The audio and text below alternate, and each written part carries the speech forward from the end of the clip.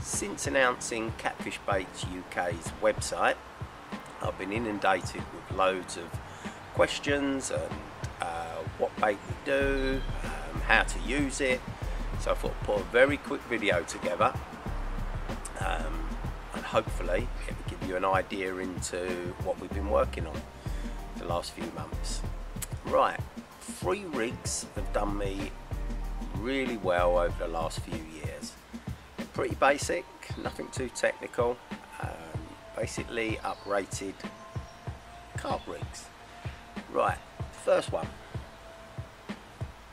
is, this is all done with, this is our Mack pop-up 22mm, and this is a Mack pellet 22mm red pre-drilled, and this is just a single one of each with a little weight there. I don't know if you can see the weight.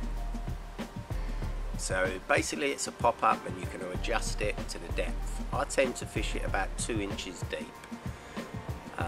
That's been doing really well for me this season. That's one rig, and I'll show you it in the tank afterwards. Another rig, if you are getting bothered by carp and one thing and another, is 2 pellets and a single pop-up.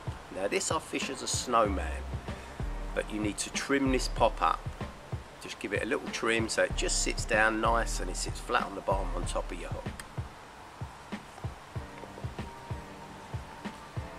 And this one is one of my all-time favourites, the block rig. 6 pellets, 2 pop-ups.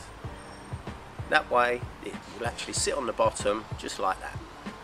The idea of our pop-ups are one size will do all the rigs. Instead of having to have different size pop-ups, with this one, 2 will do the block and 1 will do your snowman or a pop-up.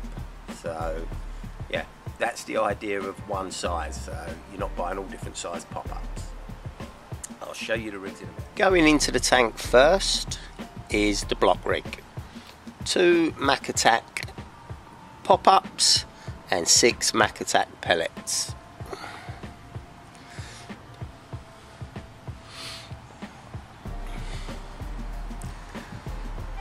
Second in, one I've been using a lot this year, is the 1 Mack pop-up and the 1 Mack pellet, counterbalanced with a 1 swan shot.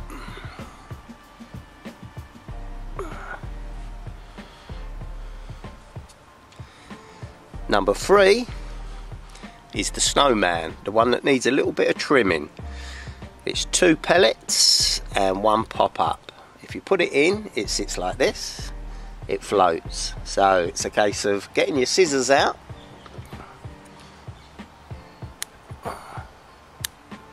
trimming a bit. It's trial and error. Still needs quite a bit, that one. A lot depends on the size of your hooks. If you're using a bigger hook, obviously you won't need to trim so much.